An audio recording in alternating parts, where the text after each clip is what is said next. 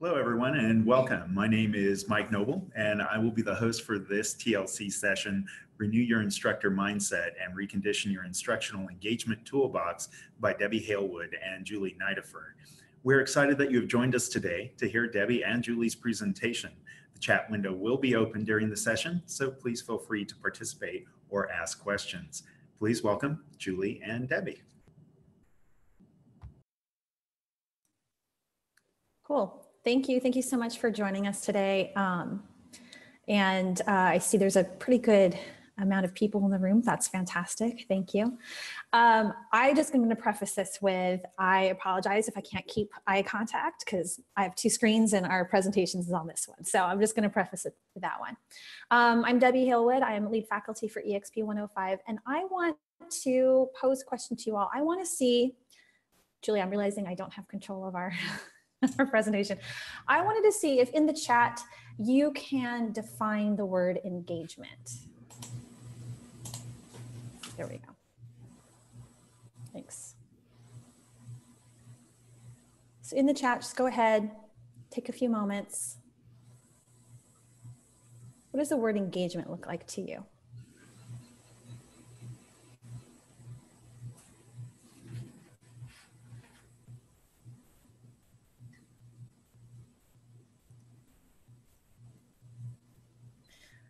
Okay, so Jeff says meaningful, authentic interaction between two or more people. Ramona says continuous connection, contact. I like the alliteration there. That adds extra credit for alliteration. Making meaningful connection, active involvement in the activity in which you're taking part, interacting meaningfully. Wendy says interacting meaningfully. Anyone else?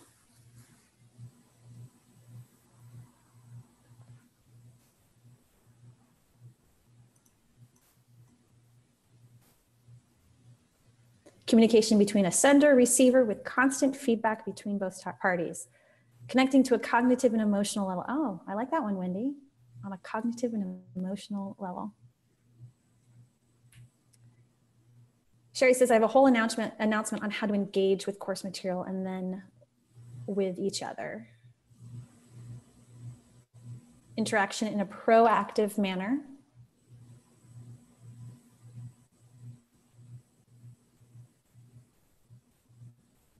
Awesome.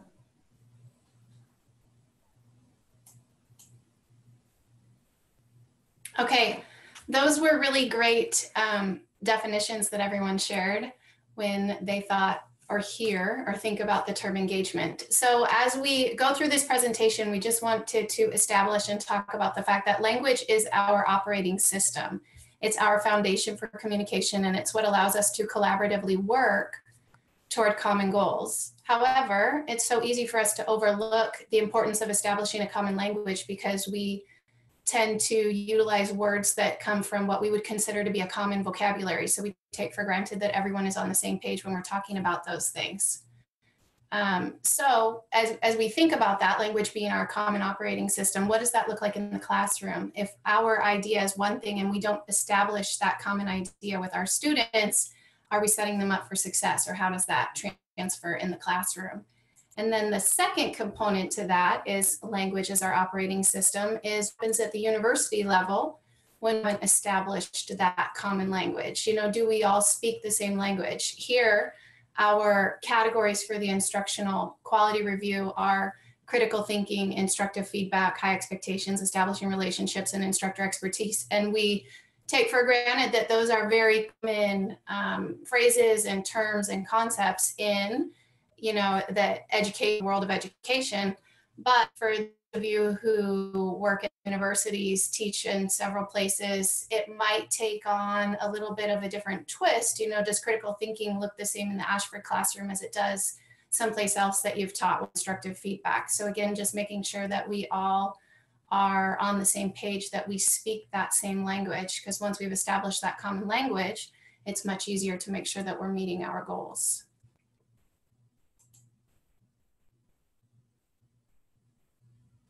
Sorry, I have to unmute here. So that brings us to our kind of central thesis of this particular presentation, and what instructional approaches and strategies can help us develop these quality measures, right? These common quality measures that we see on the instructor quality review. And let's see here, do I have, sorry, Julie, you're gonna have to do all the clicking for me, thanks. So for this particular presentation, there's a lot of different strategies, there's a lot of different approaches that we can use. For this particular presentation, we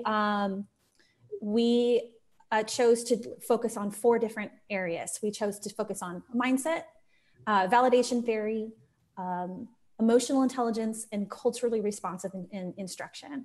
And so we're going to speak a little bit more to that throughout this presentation. Oops. So as we go through each of those 4 instructional practices or strategies, as we talk about them, we're going to pose a series of reflective questions. You might want to grab a sheet of paper, jot it down. At some point, we'll ask you to share in the chat, but privately, we do want you thinking about these answers as you go through. So make a commitment and write down something. It'll be more meaningful as we go throughout the rest of the presentation. So our first question is, what do I, in my professional role, believe in my core about students' capacity to learn? So what do I believe in my core about students' capacity to learn? So I'm going to give you a few 30 seconds to jot down your thinking on a separate sheet of paper or notes on your computer. Open up a document.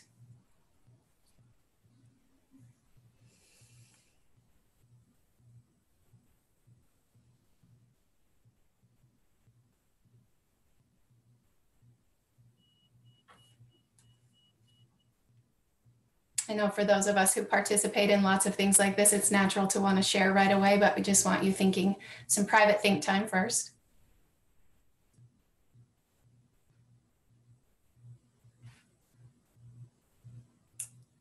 So hopefully I've given you enough time to come up with a statement that reflects how you feel in your core, what you believe about your students' capacity to learn. And as we talk about, that comes from mindset. Carol Dweck introduced the concept of mindset or beliefs about your most basic qualities. She brought to us the idea of a growth in a fixed mindset and showed us through decades of research that helping students develop a growth mindset can really motivate them to be more productive in education and business and in sports. So that's why it's important in the classroom that we're cognizant of that mindset, a growth in a fixed where our students are at. Introducing mindset promotes self-insight. It changes the meaning of effort, and it changes the meaning of failure. So as we're working with students, we want to emphasize the importance of effort. It's not the end product, it's the pathway all along. And we also want to make sure that they understand that failure is not defeat, it's a stepping stone. And so application in the classroom, it's an opportunity for us to let students know that failure is an opportunity. It's our first attempt in learning. It's not a final attempt in learning. We can build in constant and opportunities for self-reflection through mindset as we introduce that. As instructors identify students in the classroom making fixed mindset statements, we can challenge those fixed mindset statements and help them work through that, look at it a little bit differently. It promotes a self-awareness when you're aware of your mindset is or why you're thinking, your attitude towards a certain thing, and sometimes just being cognizant of that can pull you out. It allows us to value the process equally as much as the product. So again, slowing down and appreciating what goes on along the way. And a final thing, whenever possible, is to offer students choice. When they can choose their path to demonstrate mastery, we find that there's a greater chance of perseverance. They're going to be more willing to put forth the effort and continue. So on our next slide, as we look at an opportunity to self-reflect and fostering an educator mindset, so often now we're pretty schooled in mindset. Most of us are comfortable integrating those concepts in the classroom. And so we are really good at helping our students recognize where their mindset lies and how they can overcome that. But how often do we self-reflect on what is our instructor mindset in terms of our students' capacity to learn and perform and do well? And so I have an example here of a fixed, in a growth mindset statement with that performance, and a belief might be from a fixed mindset. Some students don't have the capacity to learn and achieve in a particular subject area, regardless of effort. And that might sound like, from an instructor, every assignment I get from Robin shows she is not capable of thinking critically about the text. I've tried everything, there's nothing else I can do. And what that looks like from an instructor standpoint is this instructor might avoid changing instruction. They exert minimal effort in trying to help the student succeed. They interpret constructive feedback on their own instruction as a personal attack, and they might downplay or discredit the success that others have as they implement different strategies. On the other hand, a growth mindset statement might look like every student has the capacity to learn and achieve in all subject areas. Ability is unlimited with effort and practice. And so that tweak of that growth mindset statement might sound like, every assignment I get from Robin shows that she isn't able to think critically about the text yet. I'm ready to try something different to see if it might help. So putting ownership again in the instructor to help the student walk through that. A growth mindset instructor is probably eager to teach all students. They'll persist with unrelenting effort to help all. They invite in constructive feedback and are inspired by other teachers' success. So as you look at that, in the last category is where your statement would go. So that original statement that you wrote about what you believe in your core about a student's capacity to learn would be your belief. So if you put that into that category, did your statement reflect a fixed or a growth mindset? What might that sound like when you're talking about a student, and what might that look like in terms of your instructional practice in the classroom and interaction with colleagues?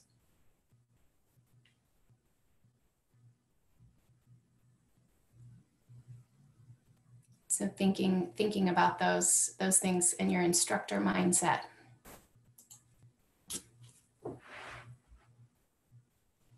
Okay. So shifting gears here, here's another question for you to reflect on. Again, as Julie mentioned, let's just quietly reflect. You don't have to share this one in the chat. It's more for your own thoughts. How do my words and actions contribute to my students' belief that they belong here? So how do my words and my actions contribute to my students' belief that they belong here? So I'm going to embrace the awkward silence for about 30 seconds or so for you to just kind of reflect on that.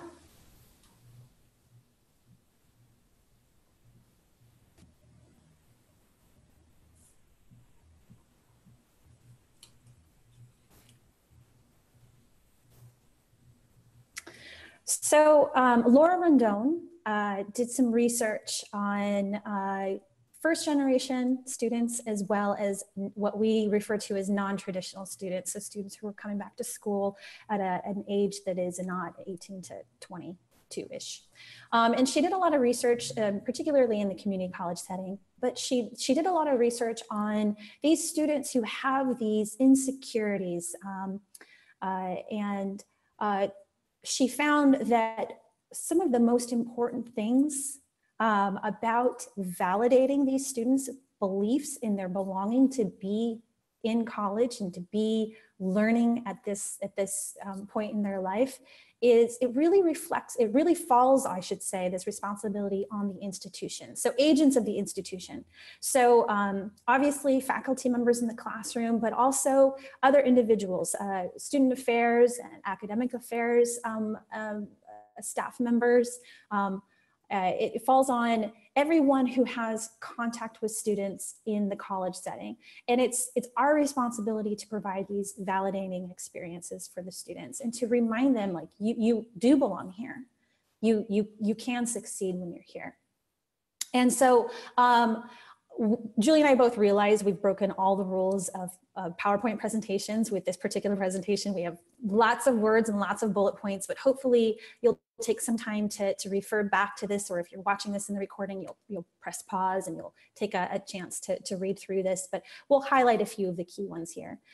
So I mentioned the very first bullet point, but we want to make sure that we are confirming the students' capacities and abilities. This sounds a lot like a growth mindset, right? And it's a lot of these theories, they overlap with each other. But it is our responsibility to take on the purpose of validating our students. And so we have some application in the classroom right here. That could look like just expressing a genuine concern for our students. So if they don't show up one week, we could ask them, hey, what's going on? You know, is everything all right? Reaching out to them and not waiting for them to come to us. Getting to know the students by their preferred name. Do we ask them, what is your preferred nickname? My name is Deborah, but I prefer to go by Debbie. I know when people don't really care to get to know me if they keep referring to me as Deborah. My name is Debbie. And be personal, be approachable, be partners in their learning, ask them questions about themselves, genuinely get to know them, create opportunities for them to learn or to try again or see themselves as capable. Provide meaningful feedback, and of course, maintaining high expectations. If we drop those expectations, that's going to validate to the students that we don't believe that they belong here and that we think that they can only meet this very low bar. So we need to keep the bar up here and then encourage them and validate that they can get there. Oops, there we go. And then how might, some questions that we pose to you. So we've already given you one, but here's a few more that align with this particular aspect of validation. So how might my words be alienating my students or making them fearful? So shout out to one of our enrollment managers out there. Julie and I were in a training one time, and he asked everybody in the room, all the enrollment employees, do you ever find yourself saying to the student, don't worry, this is easy, you've got this, it's not a problem, it'll be a piece of cake. Well, what is that communicating to those students who are not finding this easy, right? That makes them feel as though, you know what, if this is supposed to be easy and I'm having a hard time with it, then obviously I don't belong here. So we need to be careful too about the messages that we're saying. We feel like we're encouraging, but we also have to make sure that we're providing those messages that aren't alienating the students who are already walking in here with a level of fear. What do I do to show my students that I value who they are and what they bring to the classroom? How do I promote an environment where students have opportunities to succeed? Oh, Sherry, that was actually in regard to orientation course. So the 11-day it's a credit, no credit. Not even credit, no credit. It's just the orientation course they have to take if they have 0 credits coming into classroom. They're not talking about like other classes. And then I really like the last bullet point. Do I give my students a voice? If a student comes and speaks to us and says, hey, you know what, I'm struggling with this. What is it that we're saying back to them? Are we allowing them to have that space and that opportunity to share those vulnerabilities with us?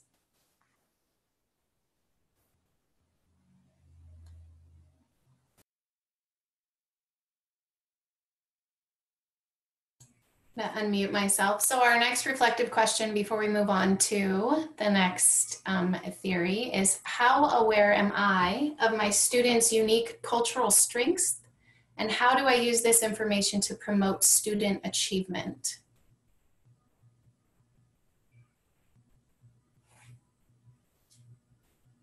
So again, 30 seconds to kind of think about that, contextualize it for yourself, your facilitation in the classroom. How aware are you of your students' unique cultural strengths, and how do you use that information to promote student achievement?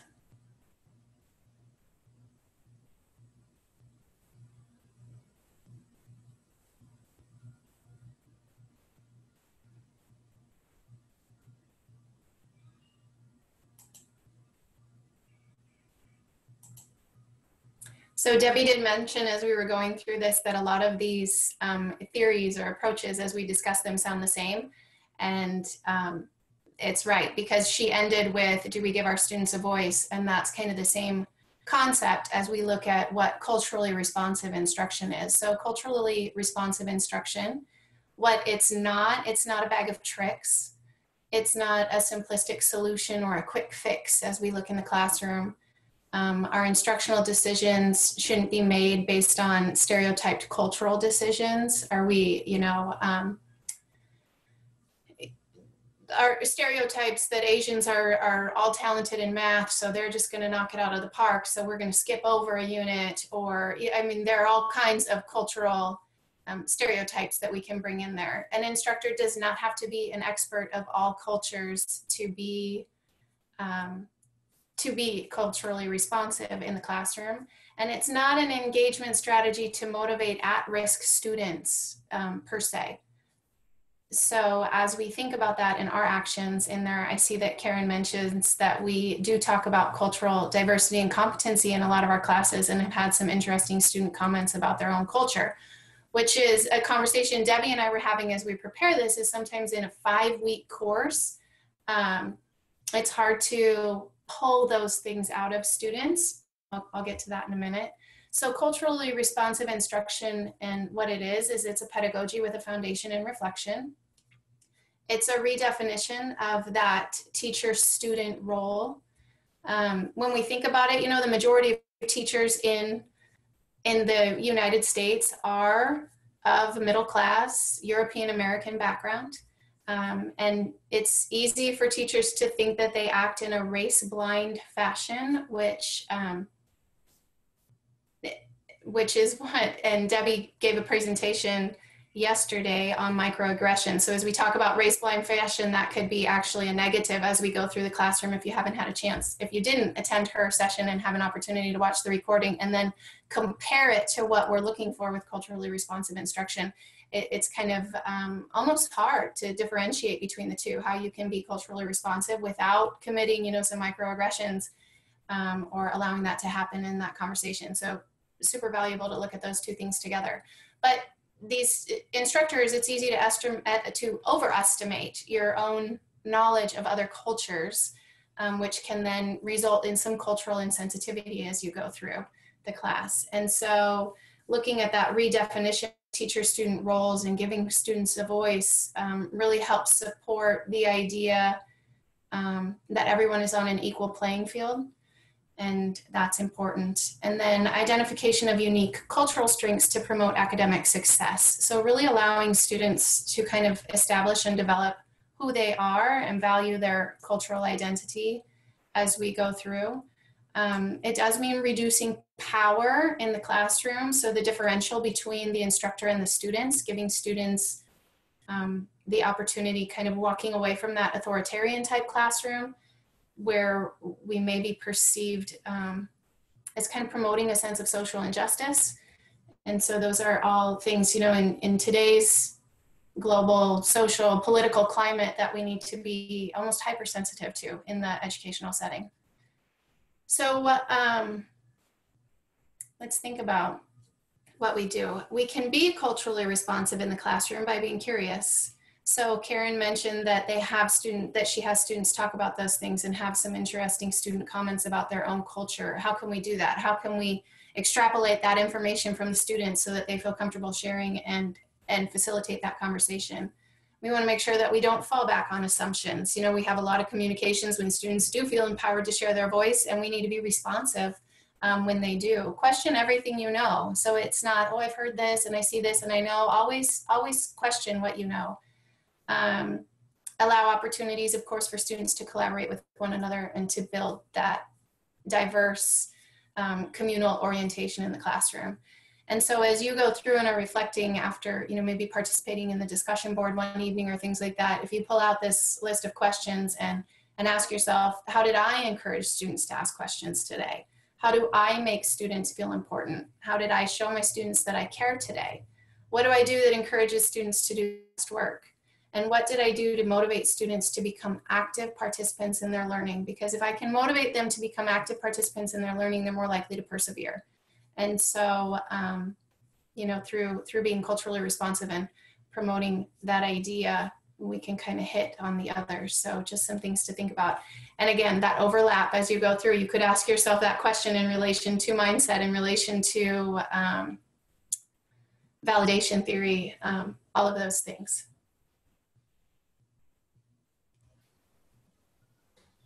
I definitely agree. And I was just thinking too about this concept of imposter syndrome. We have a lot of students who would come to us and they have that imposter syndrome. And I think all of this kind of helps weed through that. Let's move on to our next reflection. How aware am I of how my emotional responses impact my interactions in the classroom? So again, how aware am I of how my emotional responses impact my interactions in the classroom?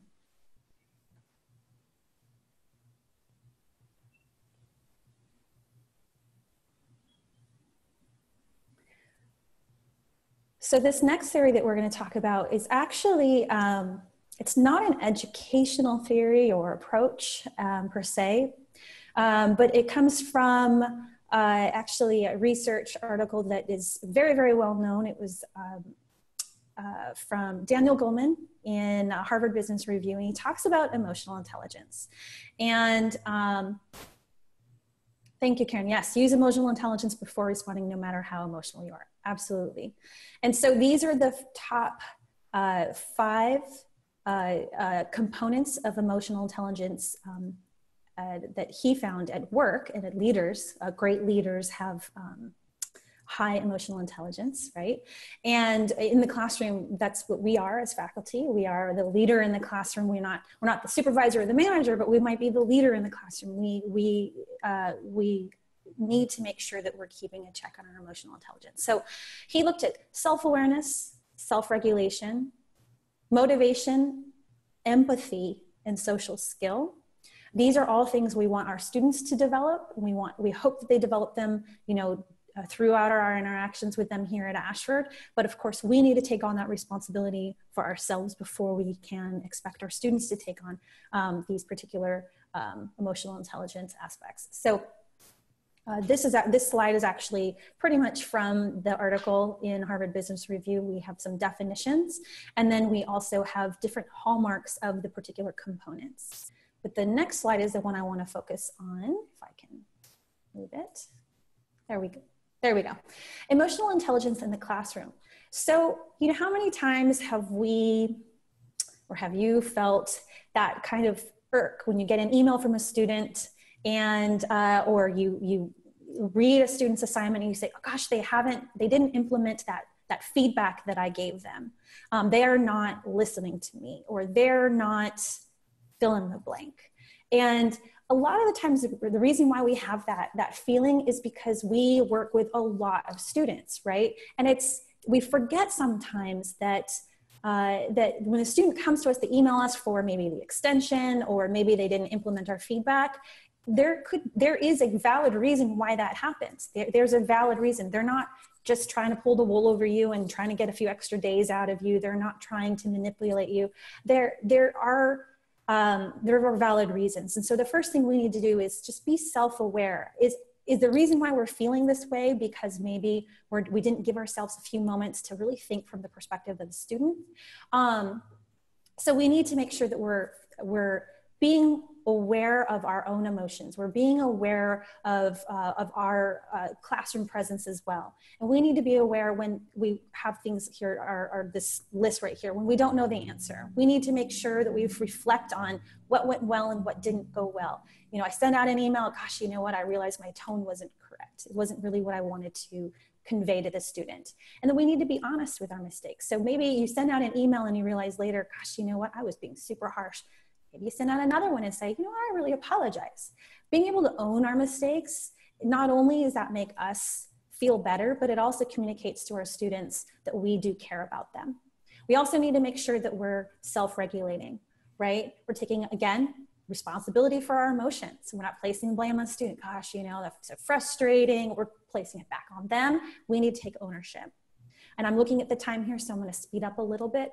But motivation, empathy, and social skill. Social skill as in our skills in the social realm. And of course, we're in an online classroom when we're in our courses. So we need to make sure that we're keeping an eye on our interactions within the classroom, but also within our larger professional community. So maybe it's within your college that you teach for, maybe it's in the program that you teach for, tapping into those instructional resources that are asking for feedback from your colleagues and from your deans.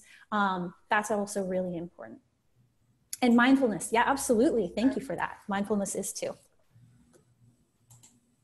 So just kind of as a up, and what we're hoping thank you, walking away with today is that that we're thinking about the quality measures that Ashford wants to see instructors implementing in the classroom, and that we're also considering instructional strategies and approaches that can help us elevate our practice. And so as you think about mindset, validation theory, emotional intelligence, and culturally responsive instruction, which instructional strategy or approach will you use in the facilitation of your courses to improve your overall instructional quality? So this time we can share publicly if anyone would like to, and I know we're right at the end of our time as we wrap this up, but hopefully everyone has had an opportunity to take something away that they will consider, experimenting with in the classroom. So thank you.